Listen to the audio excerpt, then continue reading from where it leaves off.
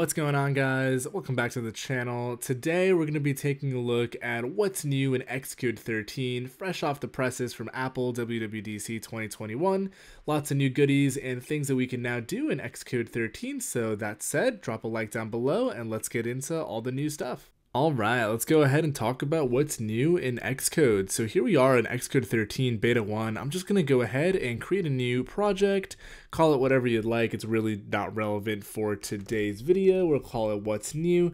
Go ahead and create it and toss it wherever you'd like, and let's get all to the new stuff that we have this year. So first and foremost, the design changes. Let's talk about all of those, everyone's favorite. So the first thing you might notice here on the left hand side, the actual file icons are different now, and they're representative of what the file is. So we have a little Swift icon, we have something for assets. Storyboard apparently is just this like brush and pencil looking thing.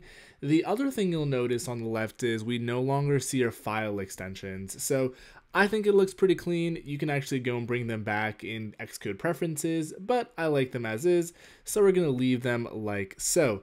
So other than that, what else has changed? So at the very top here, you'll notice that the simulator dropdown has moved over to the right.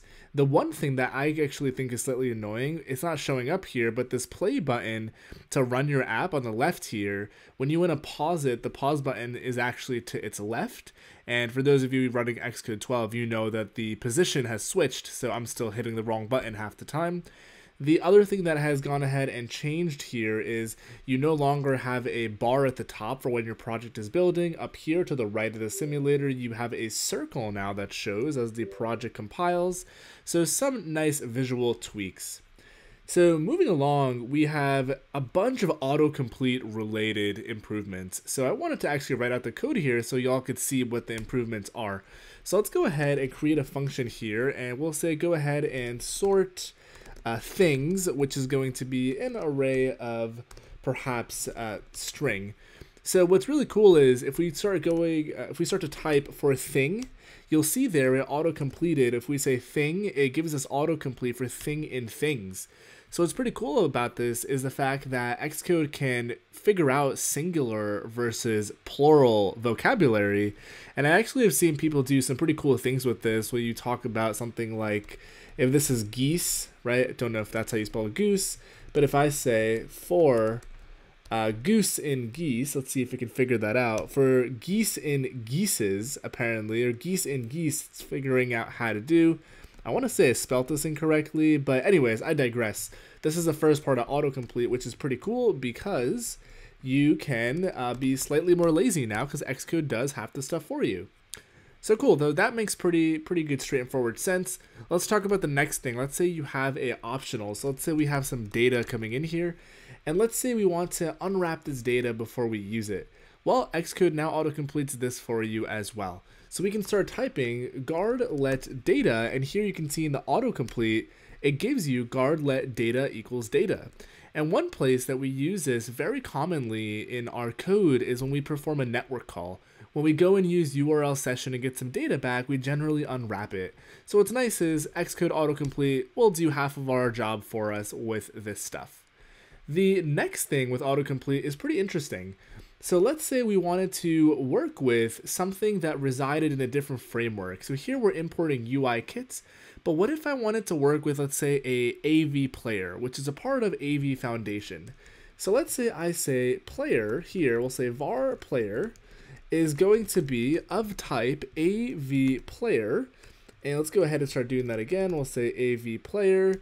And sometimes it actually is a hit or miss if it works. Let's actually try different examples. Let me give you a simpler example. Let me actually go ahead and create a new file here. Sometimes this is hit or miss if it works because it is beta 1. So let's go ahead and create a new file, and we'll go ahead and call it test.swift. And let's say we wanted to write a function in here, and it's going to be render a image, and we'll go ahead and say UI image, and you'll see that we do see it in the autocomplete, but we have this warning down here too. And the warning is saying this class is defined in UIKit, and if we choose it, it's going to import UIKit, which it actually did for us right here. So let's do a little bit of a different example to see if it works to other frameworks as well. Let's say we want to use the SwiftUI color operator. We can go ahead and type in either just color like that, and CI color, you can see that this will be coming in from core image. It's not SwiftUI, but it is a different framework, so it hopefully illustrates my points. For some frameworks, it seems like it's not working, which is a little strange, but might be a beta 1 thing. So the final thing about autocompletes.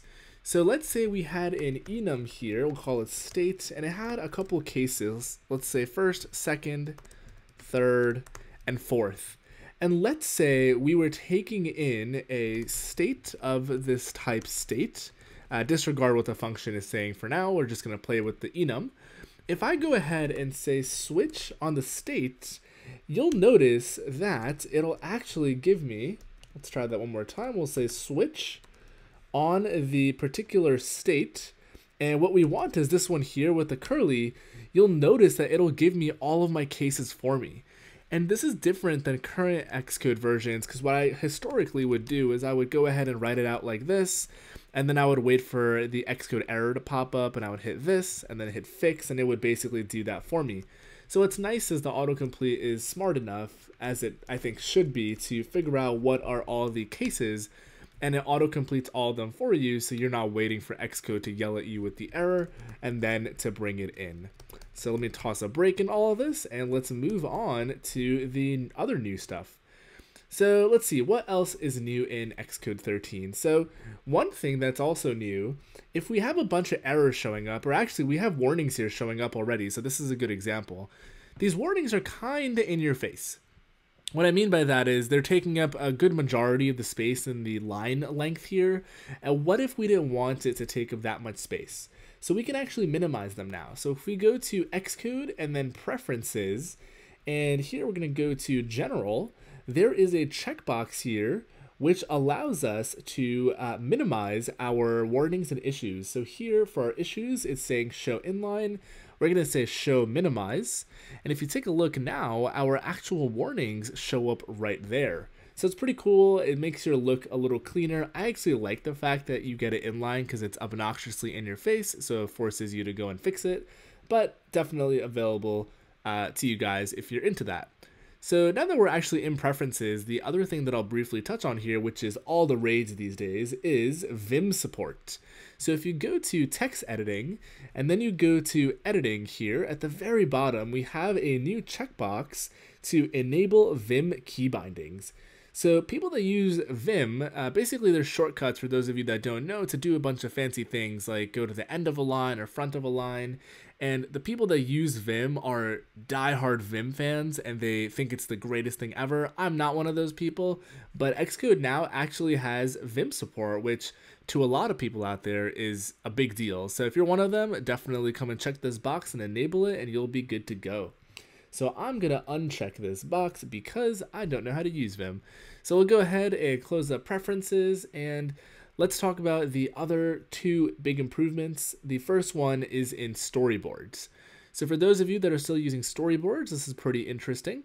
The first one we'll talk about here is buttons. So if I go ahead and grab a button from the elements here, and I drop it directly onto my view controller here, you'll see that it's a pretty standard looking button. Now, what happens if I want to apply a corner radius to it or make it have a different style? Since there are new button styles in iOS 15 and supported in Xcode 13, we have a new option here in the attributes inspector for the button.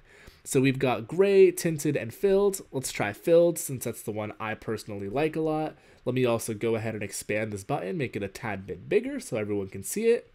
So we have these options in here for the button. Similarly, for corner radius, we now have a corner style, which is pretty cool. We have fixed, dynamic, small, medium, large.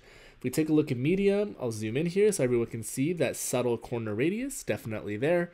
So what's pretty cool about this is that you can, add all this stuff directly in Storyboard if you are using Storyboard and you don't need to fuss around in the code to get this very basic functionality. And even though we have these like button styles and corner styles. Of course, you're still free to change the foreground and background colors and all that good stuff that you would expect to see. So those are buttons in a nutshell. And the other thing I want to talk about in the storyboard is accessibility support. So let's say I go ahead and create a label here for Hello World. We want to make sure that we support accessibility in our application. So a good example is for those users that are using accessibility to change your font size.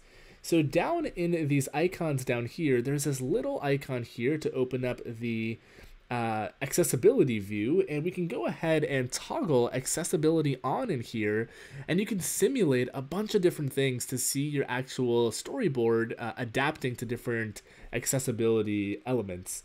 So the best one that I'm going to demo here is dynamic type, which is font size, because you can actually bump this up and you can actually make sure that everything looks good, that your UI works appropriately with the larger and smaller fonts. So we can see our button is definitely getting bigger. The reason our label is not actually getting bigger, I believe, is because we need to change the font over here. So we have system font 17. That's not actually what we want. We want it to be adapting to the different types. So I'm going to go ahead and call this body type for its given fonts. Go ahead and hit done. And then once again, we're going to go down to the accessibility button here.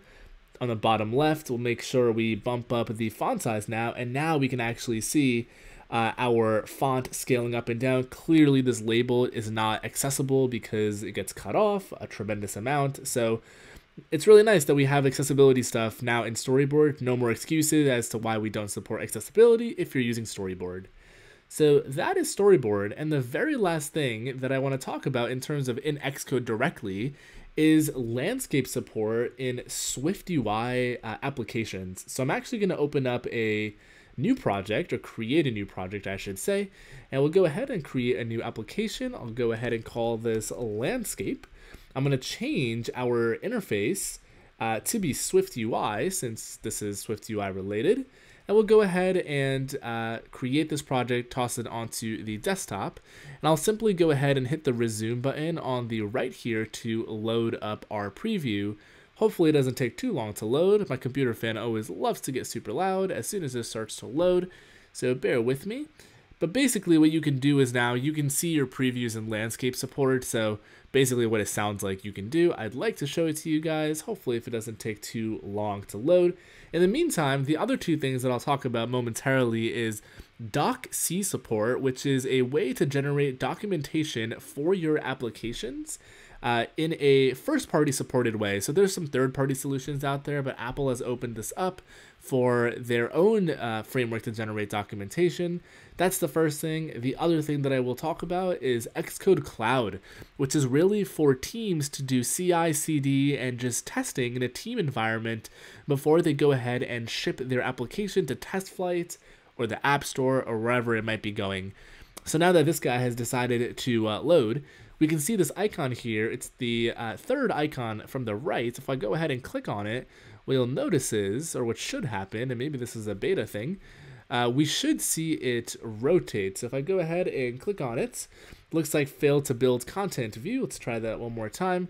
Sometimes Xcode beta is super duper flaky, so if it's doing this for you, then it's probably not you, it's probably Xcode. But you guys get the point. I see what happened here. I think I clicked it a little too many times, so we'll go ahead and change the style here for the preview. Let's go ahead and fix this. Let me bring that curly brace back, and we'll go ahead and hit this button just once, and it should bring in our modifier to preview in landscape.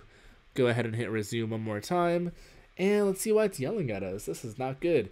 If available, I see. So basically what we want to do is we want to bump up our minimum iPhone deployment target from 14 to 15, since landscape, for some reason, some odd reason, landscape support is only available in iOS 15. So go ahead and hit Command B. We'll hit resume here one more time, and we hopefully should see this boy jump into landscape. So there it goes. Awesome. So let's jump on over to Xcode Cloud and DocC, and we'll talk about those a little bit more in depth. All right, so moving along, we're going to start to talk about DocC. DocC is Apple's own solution for generating documentation for your actual project code. So in the description here that I'm not going to read to you guys, basically you can use a special variant of Markdown to generate these docs, and they'll actually show up directly in Xcode 13's documentation browser. So if you ever notice Apple's own documentation like this here, they use Doc C themselves to generate it, and you can start making your own documentation just like theirs.